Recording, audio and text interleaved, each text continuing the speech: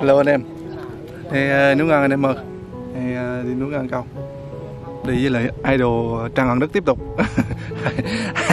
Hello anh em. Hai ông trên chiến ngon dọc. Sợ cái gì hết trơn. Ở đây lên hồ cũng chiều rồi anh em. Giờ này chắc mấy giờ hay? Chắc cũng 3 giờ. Giờ này chắc cũng tầm 3 giờ. 3 giờ kém. Thấy không ta? 3 giờ kém, 4 giờ, càng 3 giờ anh em. Càng 3 giờ.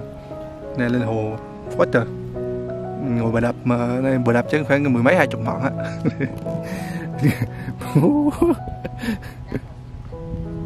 Thấy không?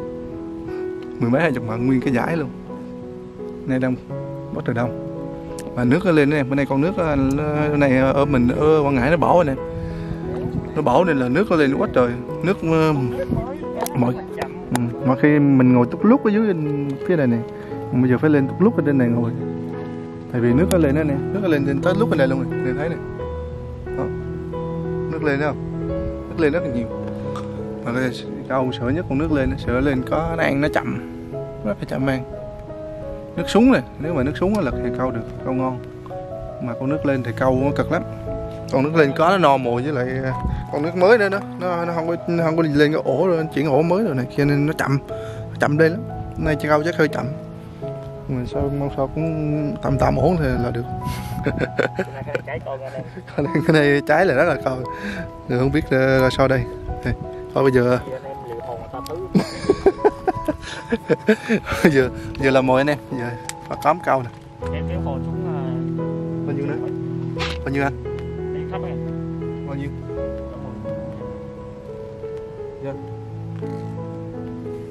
Đây, cắm này anh em. Cắm câu anh em ơi.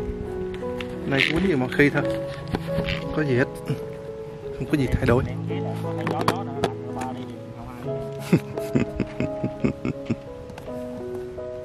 Đây. Cắm này nè. Sửa lặt cái com. Này quýnh lục hương cắm cá với cắm chim này nè. Xả lục hương cắm cá, cắm chim. Nó mua chai lục hương 70k. Lục hương đây nè. Cho lục hương vô này anh em nha. Nhỏ vô khoảng 5-7 nhỏ vậy. Đây đưa cho cắm chim luôn. Không có cắm chim không anh Đức? Không cho cắm chim hả? Đây nè. Cắm chim. Cắm cá vô anh em không? Bao nhiêu hơn nè, càng nhiều.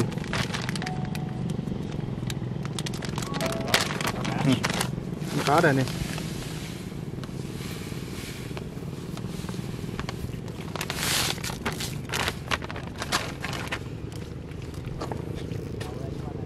Đây.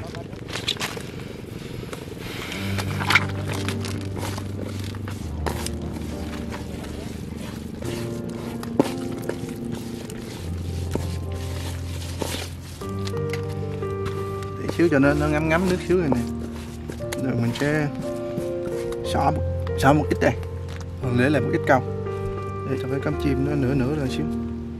Em vô cục lại em xỏ ngay chỗ cái phao á,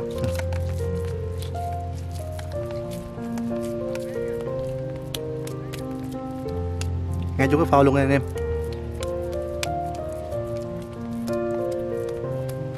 Ôi trời, em xỏ cái này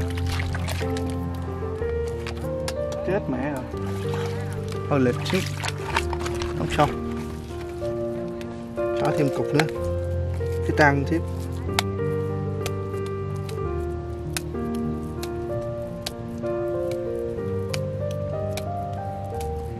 thêm cục nữa, đéo mẹ,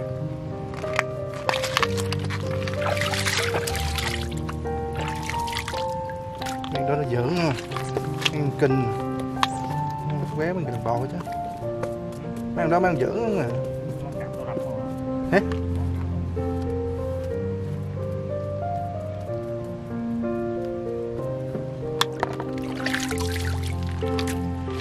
Xong rồi anh em. Còn lại ít để câu anh em. Cũng nếu mà tùy anh em câu ra sao thì mình sẽ trồng thêm vô mình câu. Ví dụ có con nhiều thì mình sẽ đánh dẻo xíu, đánh cứng xíu. Nếu tối thì không có con thì mình sẽ quýnh mềm đi. Cái này mình sẽ quýnh đêm. Tại là mình không thấy khô đâu luôn. Này bây giờ có con nhiều, mình cũng xả mồi được xong hết rồi. Cắm thì như vậy anh em, mình trồng lục hương, cắm cá với lại cắm chim nha. Để bây giờ câu anh em sẽ tự nhiên trái sáng dữ hề, sẽ tự nhiên sáng trái dữ hề cả lại.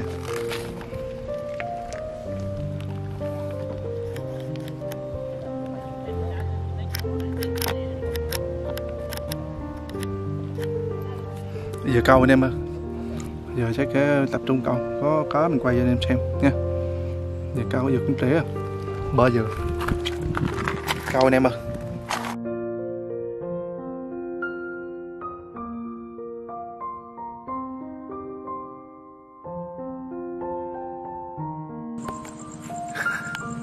Lô anh em, giờ này chắc này 7 giờ mấy rồi anh em ơi.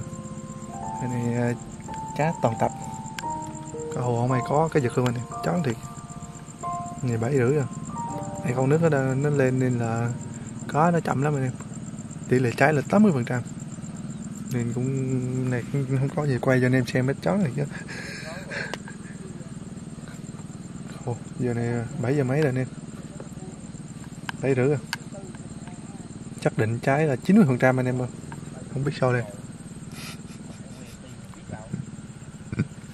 Khổ quá. Để mình coi thử từ giờ tới sáng có được cái giật nào không anh em, chứ từ chiều giờ không có cái giật nào luôn. Dạ nghe anh em.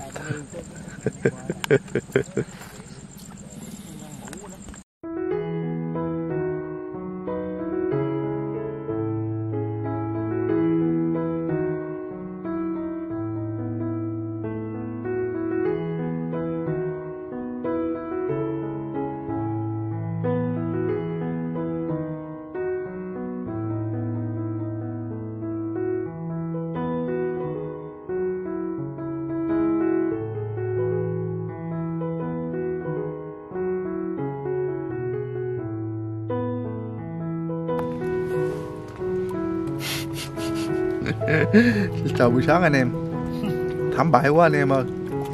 Cá hồ này con nước nó lên đó anh em, nên là chá hết cá hồ luôn. Con nước này câu chịu quá.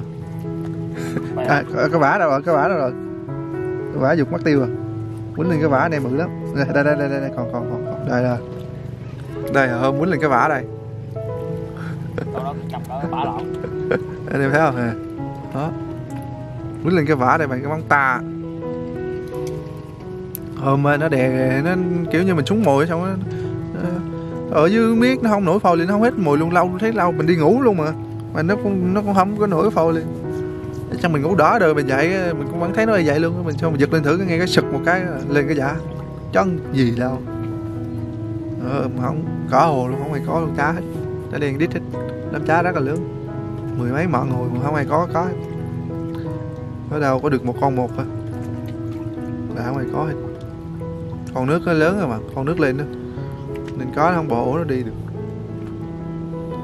Có nó chậm lắm, muốn không có luôn. Tỷ lệ trái là 80-90%.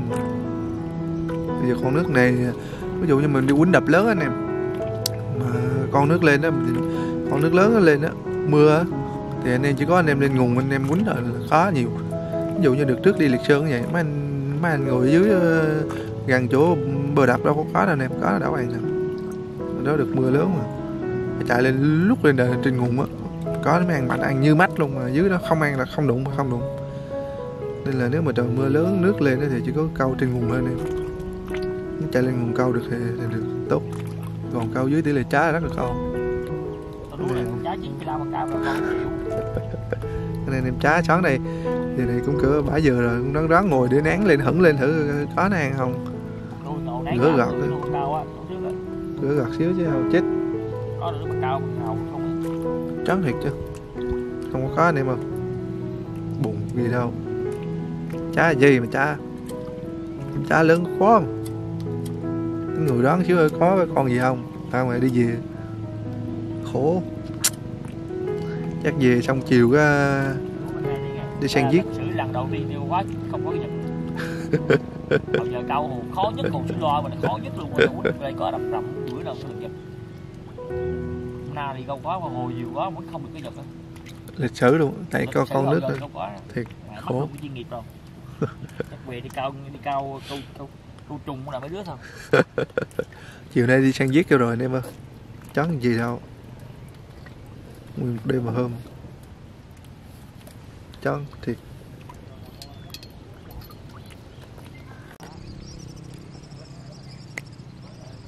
Alo anh em, thắt bè anh em ơi. Về anh em ơi, thắt bè hoàn toàn. Thôi về. Đi gà rồi anh em ơi. Hẹn anh em ở video tiếp theo, chắc sẽ chuẩn bị đi chiều nay đi săn giết rồi. Về anh em, về. Về nay đi săn giết cho anh em xem chứ chết rồi. Có về anh em nhớ đăng ký ủng hộ để cho mình có thêm động lực này chứ chát quá. Cái này con nước này quýnh chịu chết rồi. Vậy nghe anh em, bye bye anh em.